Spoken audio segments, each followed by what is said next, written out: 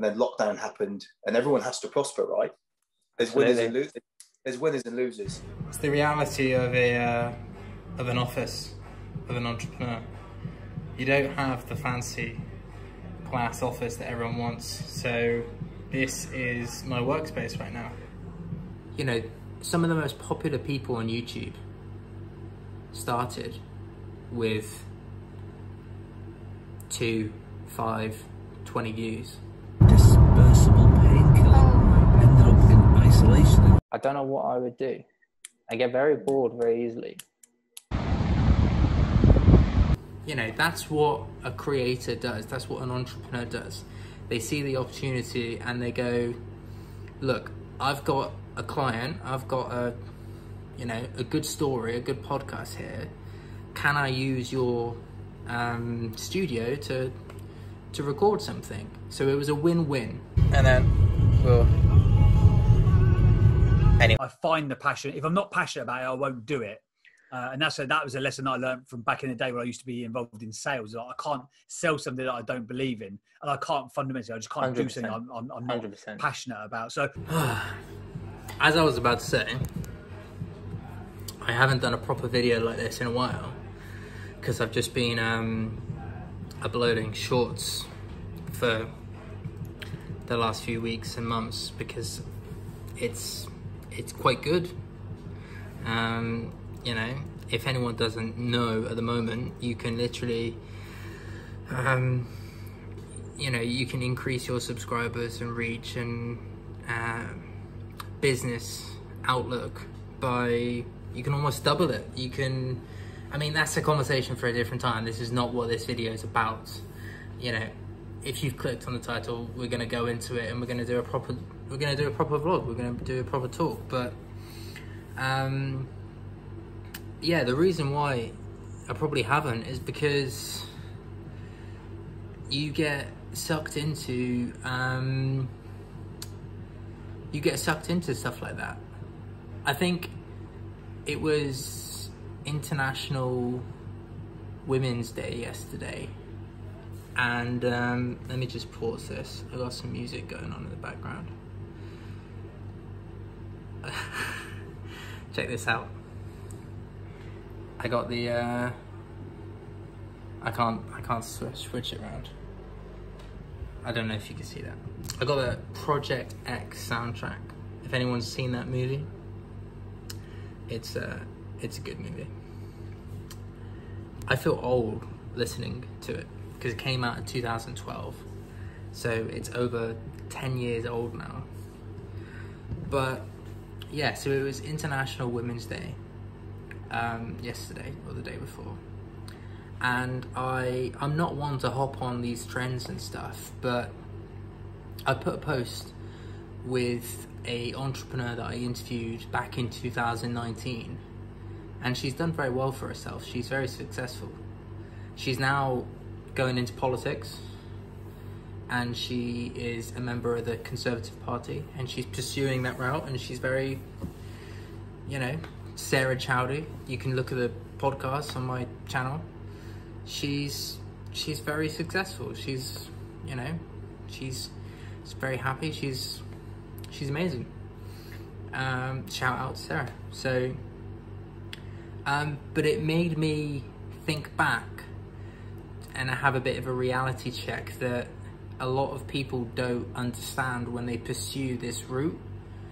And this is why I think a lot of people get burnout, get unhappy, have trouble with mindset, have trouble with mental health, all that kind of thing. It's because if you decide to do this kind of lifestyle or passion project or startup or whatever you want to call it, you have to be 100% self-aware of what you're going to do before you do it, what route you're going to take, and what your ambition is. And you know, there's 3 things there. You could have a list of hundreds, but you have to understand that not everyone is a number one. She's a number one. You know, Matt King, another guy I interviewed, he's a number one. I've interviewed founders and CEOs, you know, like the podcasts that are all popular now, they're all founders and CEOs. And this is why it's not really working, because everyone thinks they're going to be a founder and a CEO. They're not. If you're a creator, this is why I think the industry is struggling. If you're a creator, you create. I create. But I know I'm not a number one. Now, looking back on that day when I met Sarah, I had contacted a podcast company that had just started up, Podcast Labs. Now, I've done 2, 3, couple videos with them. They're on my YouTube channel. But if you look them up now, they're probably one of the most successful podcast agencies, not only in Dorset, but also around. And I actually did the video or a couple of the podcasts for free, because obviously they needed the exposure. And that was, you know, that's what a creator does. That's what an entrepreneur does. They see the opportunity and they go, look, I've got a client, I've got a good story, a good podcast here. Can I use your studio to record something? So it was a win-win back in the day. Whereas now, both Sarah is doing really well and the Podcast Lab's doing really well. Can you say the same for myself? Yes, from a certain perspective. But this is my point. You have to be okay with, I don't live in a mansion, I don't drive a Lamborghini, I don't go to, Dubai for holidays every year. But I created and published that podcast, and I filmed it, and now whenever they look up Podcast Labs or Sarah, they see me. So it's a perspective angle. And I'm not making this video to talk about me. I'm making this video to raise awareness for other creators out there who struggle with motivation and mindset, because not everyone is top dog. Not everyone is number one. And you have to be okay with just going, look, I'm gonna create content. Because if there was a really good clip of, who's the actor of Transformers? I forgot his name now. I can't fucking remember his name. It's been that long since the Transformers movie, it's like I can't remember his name.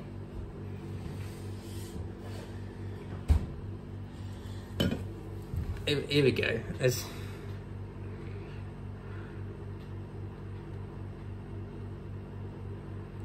Shia LaBeouf, there we go. That's a good thing about having your computer handy.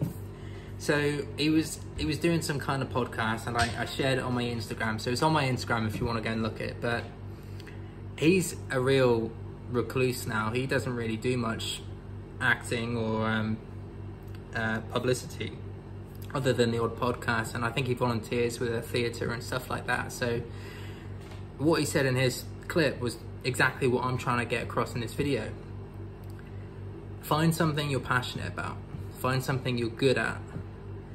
And if you enjoy it, and if you are good at it, and if you enjoy doing it, like I enjoy making videos, I enjoy creating content, then you'll be able to do that for the rest of your life.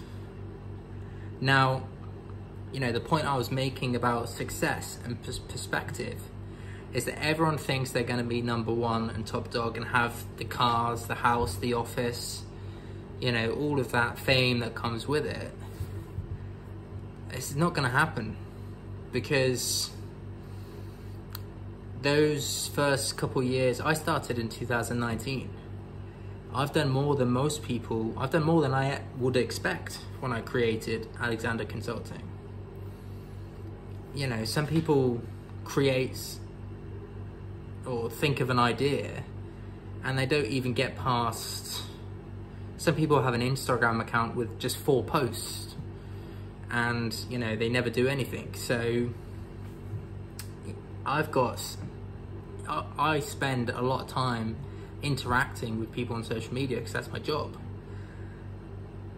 Some people have a large following because they're popular, but they never use it. They never actually use social media. And this is what I mean about being a creator. If you create content, use it. That's what the platforms are there for. But some people will be less popular and they don't have the following. And especially nowadays with the cancel culture stuff, it's very difficult. So you can be brilliantly creative and you can be incredibly passionate about what you do, but you might never get noticed. So passion is probably one of the #1 things going into the rest of this year. If you enjoy it, that's the first thing to tick off the list. The second thing is probably, you know, worrying about the content, and then you really shouldn't be worrying about the success and the perspective and what other people think until you're actually getting people's attention, and that's way down the line, because you should be focusing on yourself and the actual making whatever it is. I mean, if you're making fucking art, if you're a baker, or if you're just making posts and NFTs on Instagram, or if you're a gamer. I mean, gaming is the biggest industry in the world right now. If you're just gaming every day and posting it online, who cares about that? Loads of people, millions of people, millions of people watch that every day. So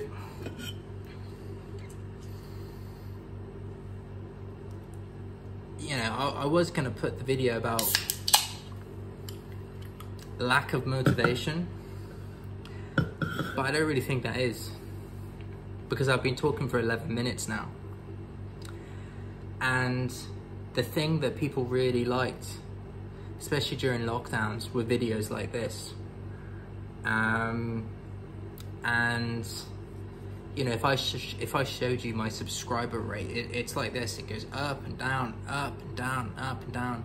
And you can sit, as a creator, you can sit all day and you can look at the numbers and the analytics and you can worry about it and you can get stressed about it. And I've got more bags under my eyes and more lines on my face over the last couple of years since I've started doing this and working in this industry. Because it's hard, it's stressful. But, you know, you get a reality check, like the other day, as I started this video talking about, when I've done something, I've made stuff, you know, and I can look back happily if all of this goes away and go, well, there's millions and thousands of people in this country and everywhere who have no motivation and ambition at all, who haven't done any of that and don't care. So I think, you know, find something you're good at, find something you enjoy, and if it makes you happy, and if, you know, some of the most popular people on YouTube started with 2, 5, 20 views. So this is why people are getting upset and there's a lot of depression in the world. It's because they're focusing too much on making people happy. You know, if you're okay with that, and if you're making it because you enjoy making it, and if you are making short films, because when I make a film and when I make a video on my laptop here, and it all comes together and the process is really, really neat, or when I make an edit, or when I do some photography stuff, that makes me feel good, because I look at it and then I go, that's fucking cool. Worrying about numbers and subscribers and followers, that doesn't make me feel good. So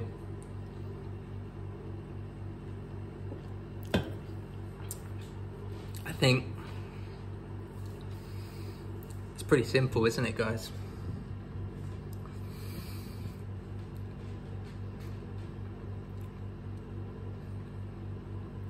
You know, how to be a happy content creator. You know, I've said it, I'm going to say it twice and I'm going to say it again. Find something you're good at, find something you enjoy, and start there. You know, worry about all the rest later on. And I'm going to leave it there. You know, it's been 15 minutes now, so peace out. Have a good Thursday evening, and don't forget, be nice, be kind, and if you are watching this, and if you have stayed to the end, like and subscribe and share amongst all your friends, because this is something that has bothered me for a while. We don't seem to actually use social media for what it's supposed to be used for.